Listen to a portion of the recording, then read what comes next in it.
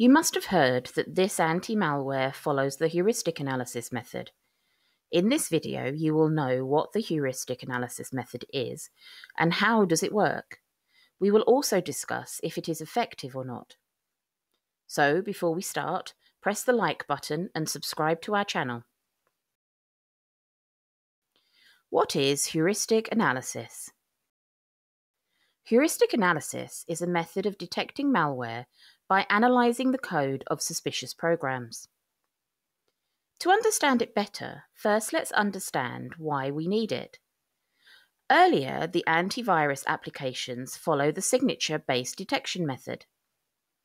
In this method, antiviruses match the signatures of files with the virus signature database. If the signature matches, then that file is flagged as a virus. Whenever a new virus is found, its signature is updated in the database and then makes it available for all other antiviruses. That's why it is necessary to update the database of your antivirus. The problem with the signature-based detection method is it is a slow process. Security professionals manually analyse the viruses and then update their signature in the database. This process takes much time. Also, the number of new viruses was less in the early days of computers. However, nowadays, with the rise of the internet, we see thousands of malware every day. It becomes almost impossible to catch all these threats with only signature-based detection. Antivirus should not just rely on the virus database. It should catch the threats on its own. That's when the need of the heuristic method rises. Let's see how this method works. How does heuristic analysis work? There are two methods of heuristic analysis that antivirus could employ. The first one is static heuristic analysis, and the second method is a dynamic heuristic analysis. In the static heuristic method, antiviruses decompile the program and test its source code.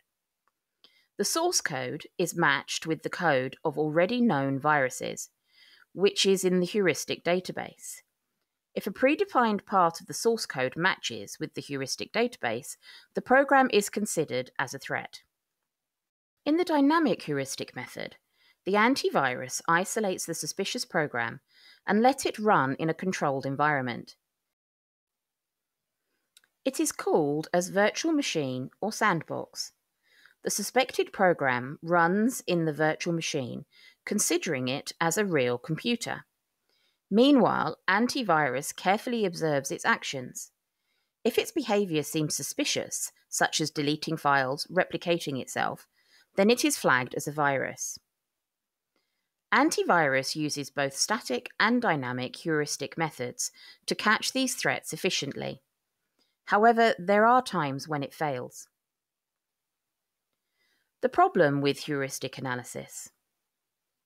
The heuristic analysis gives the ability to catch the new threats without relying on the manual updation of the signature database.